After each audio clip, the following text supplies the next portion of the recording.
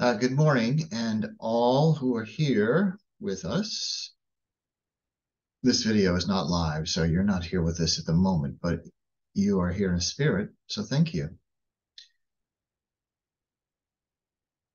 Do you ever take a photograph where you're trying to get super close? I have discovered that for images, flowers, it's best to be up close.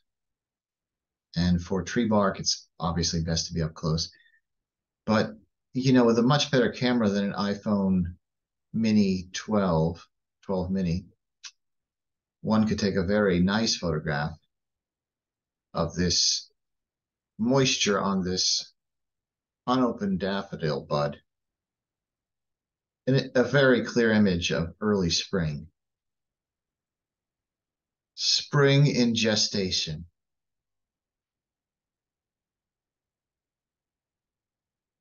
Spring gestating.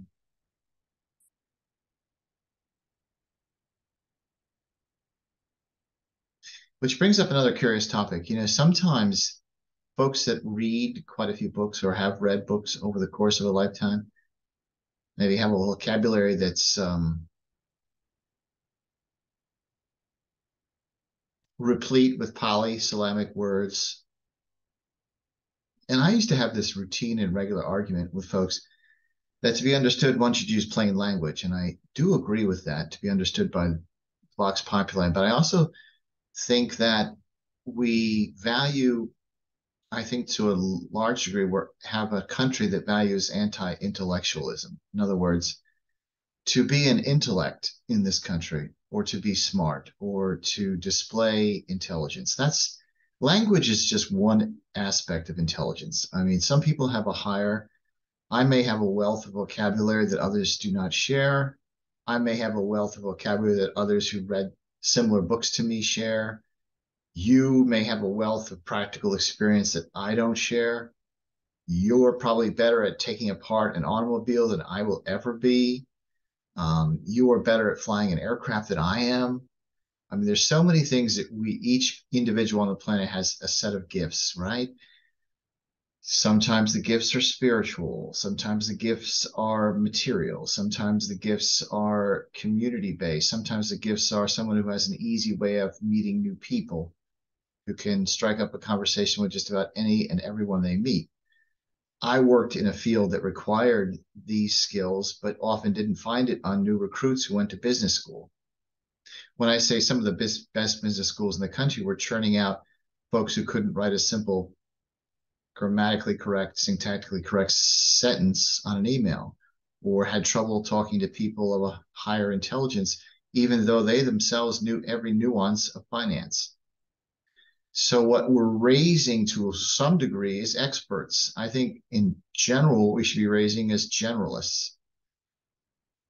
So let's discuss that. What does that mean? A broad-based liberal arts education in the first 4 years and specialization after that, unless you're going to go into a field like medicine, unless you're going to practice to be a doctor,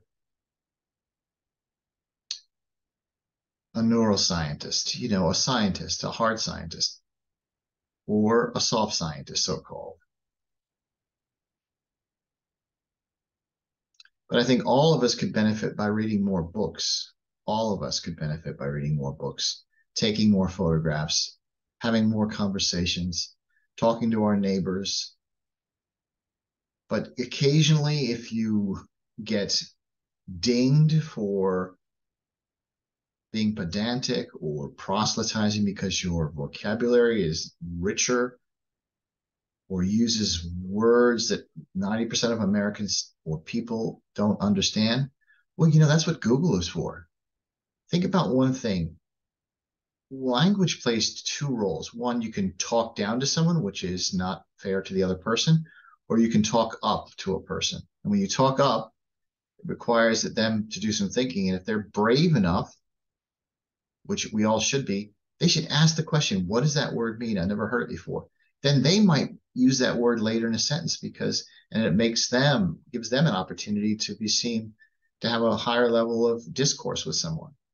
I think talking up to people instead of talking down to people is what we should be doing. we are so accustomed, I believe, to this idea of anti-intellectualism. And I'm not talking about whether you have advanced degrees. I'm talking about whether you read a lot of books, whether you're curious in general. Some of us are born with curious minds that have endless appetites for new things, new knowledge. And I happen to believe that that's a very healthy outlook. Can this be taught using richer language? Yes. The following steps need to be taken. 1, read more books. 2, discuss those books with others. 3, be confident enough to ask a question when you don't know the answer, or be confident enough to ask a question to help others. Practice the Socratic method. In other words, talk up to people rather than down to people. Talk up to people rather than down to people. Sometimes I get in these endless dialogues with folks on the Constitution. I've taken 6 constitutional law classes at Coursera.org, one of our affiliates on my website. Why did I take so many constitutional law classes? Because I find it exciting. I know more than the average person about the Constitution, but I certainly don't know more than constitutional law scholars. There's certainly about probably, I don't know how many people who know more than I do, but I am invigorated by a discussion about the Constitution. I think we have the thinnest Constitution of any world democracy or republic. One can go to it and read it. It's open to interpretation. Thomas Jefferson believed it should be a living document. Some of our founders believed that one could read it literally. Well, there's some mores that have changed over the time from the founding fathers. So I think that argument is ridiculous. Jefferson, at least in this regard, was forward thinking. He also believed, unlike Hamilton, Jefferson believed that we should not leave our heirs the debts of ourselves. In other words, we should clear our debts every 18 years. Hamilton believed that after the Civil War and the Revolutionary War, all the debts that were assumed by the colonies should be absorbed into the federal government, thus concentrating the powers in the Northeast and creating the Fed. So we live in Hamilton's economy. We live in Hamilton's country. If you want to learn more, there's an article on Durham Cool about this subject. It's a really interesting discussion, Hamilton or Jefferson. We don't live in Jefferson's United States. We live in Hamilton's United States. So I apologize for going off topic. I meant to talk about this moisture. Thank you for listening.